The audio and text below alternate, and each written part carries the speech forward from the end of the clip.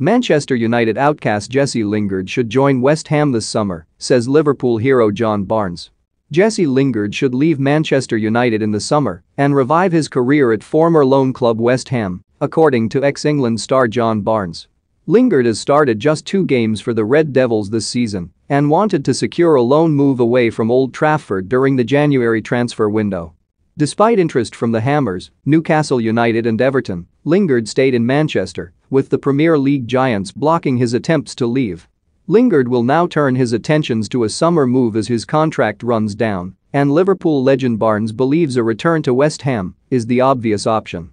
The London Stadium proved a suitable home for Lingard last season, with the England international scoring 9 goals and making 5 assists during his loan spell in East London. Lingard would have been a good signing for Newcastle, but he hasn't gone, so they have to forget about it, Barnes told Bonuscotabits. I don't know where Lingard's future lies. I don't think it will be at Manchester United because it hasn't worked there as much as he did well at West Ham.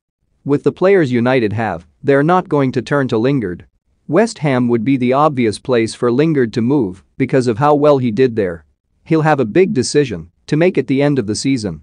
Given Lingard's limited game time this season, Manchester United legend Rio Ferdinand was surprised his former club prevented him from leaving in January. I wouldn't be happy if I was that player. It's almost like he's wasted a whole year of his career, a whole season of his career has been wasted, Ferdinand said on his 5 YouTube channel.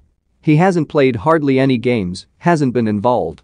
He went to West Ham and done fantastically well, everyone would have wanted to take him outside of probably the top 4 and then goes back to Man United and doesn't play. Edwin van der Sar reacts to Donny van de Beek leaving Man United on deadline day. Man United board made an example of want-away start to send message to rest of the squad. Striker leaves Manchester United on permanent deal late on deadline day. I was just baffled that he went back to Man United in the first place after having that taste of success, that taste of playing every week. Either he was promised by Ole Gunnar Solskjaer that he'd get more game time, or I don't know what it was.